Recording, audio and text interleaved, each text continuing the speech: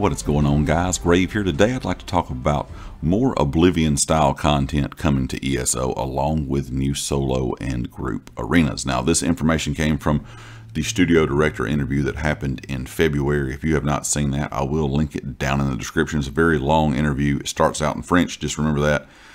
You kind of have to fast forward a little bit to get to where the studio director actually answers all of these questions. But it is a long interview, and I wanted to break down a lot of this interview into several different videos here on the channel to discuss some of the things that we can expect to see in ESO going forward. And two of the things that were discussed, of course, were new arenas and new Oblivion style content. And the studio director said that that ZOS wants to add pockets of Oblivion content in the future. So don't expect Oblivion content each and every year is kind of what I got from what he said.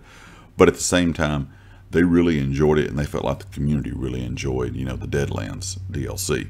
So it seems like we're going to see more Oblivion style content going forward. And I think also when he went on to talk about, how they're going to continue to fill out the map, they're going to continue to fill out that map of Tamriel, but at the same time, they can add in things like islands. They can add in things, he talked about High Isles, for example, being an island, not necessarily that you can see directly on that, large map of Tamriel. You can add in things like Oblivion, which is something, outside of the map. So it looks like they're going to continue to fill out that map, but also add side stuff as well that, they can kind of write stories with, to kind of go with what we've experienced so far and go with what we're going to experience in the future. So expect more Oblivion content. He did not say when that was going to come out. I'm expecting them to do it, every couple of years. I don't think it'll be something year in and year out for this kind of small story DLC, but it is something that I think a lot of the community liked, and it seems like the developers really liked creating that Deadlands idea.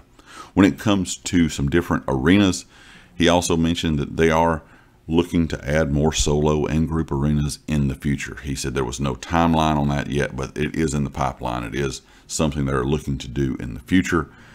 And personally for me, I think they need to add this. I made a video a while back. It's been actually probably, may even been last year. I can't even remember. It's been so long ago, talking about arenas. I said I thought we needed more arena style things in the game.